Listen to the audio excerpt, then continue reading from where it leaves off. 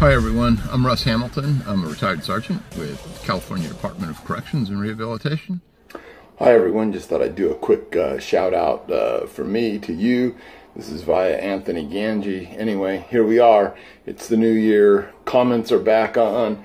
Yay! So happy about that, being able to get you guys' feedback and everything.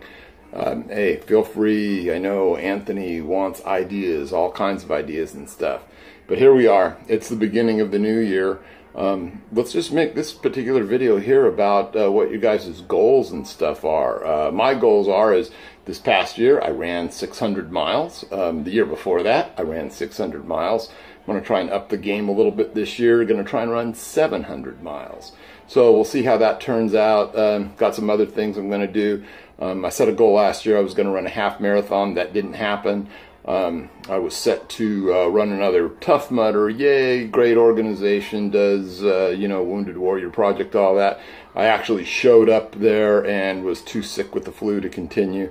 So that was bad. But I got some things jumping off this year. Like I say, going to try and do 700 miles. Going to try and do another Tough Mudder.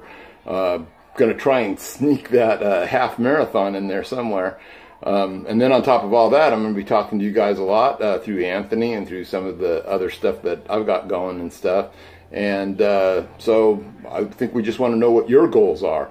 Some of the things that I'm going to be promoting and trying to do and stuff is just for corrections overall, especially with regard to, pushing for issues about the type of equipment that most of you don't have. I was very lucky during my whole career and stuff. I mean, we had batons and we had the vests. We had all kinds of pepper spray and grenades everywhere we went. It was crazy. It was off the hook. It was great, and it really helped us out. But a lot of departments are out there struggling because they just don't either have the status, training, or equipment.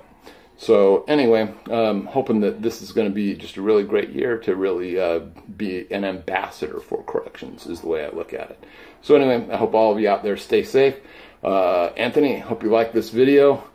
Give us your suggestions. Give us your comments. Any ideas you've got, stuff you want to know about, just let us know.